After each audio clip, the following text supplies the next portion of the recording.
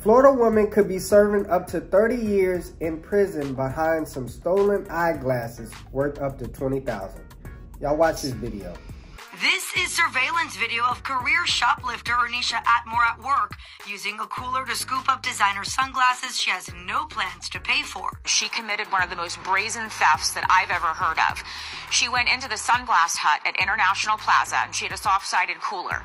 And she just scooped her arm and put about $20,000 worth of sunglasses into that cooler. And you heard what she said, brazen robbery. She's just walking around the store picking sunglasses up like she's picking apples or something. No sense of urgency, like she's doing some regular shopping. Y'all keep watching. And when the employee said, "What are you doing?" She said, "I have a taser." Well, a taser, as you know, is a weapon. She was busted. They found some stolen goods in her car, which was collected in evidence bags. Ernisha Atmore. She has been in and out of prison for a string of theft convictions. As a repeat offender, she is now facing stiffer penalties and decades in prison. Now is all starting to make sense. In different states, they do have a stiffer penalty for repeat offenses and just certain crimes that you do. But 30 years, I was trying to think, like, where did they get that from?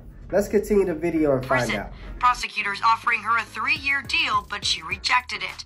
Instead, a jury convicted her, and she was sentenced to 30 years in prison.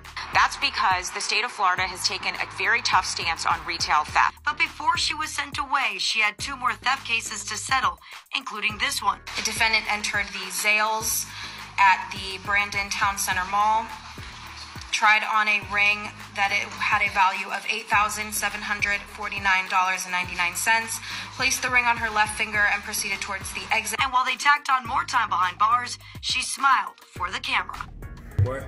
Boy, ain't no way, boy. Where do I begin? First of all, you have 2 more cases that you still have open, and you out here just thieving your life away.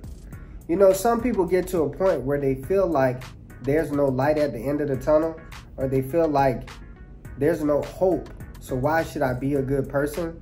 But that does nothing but drag you farther and farther away from the life that you really should have. And now, because of a plea deal that you chose not to take and your lack of knowledge, you could be serving up to 30 years.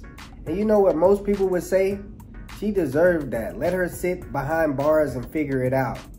I do feel like you need to learn a lesson and maybe do some time.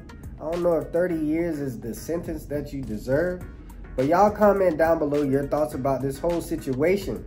Does she deserve 30 years? Should they hit her with a lighter sentence? Or are you biased? This your guy, CEO Samuel. We out.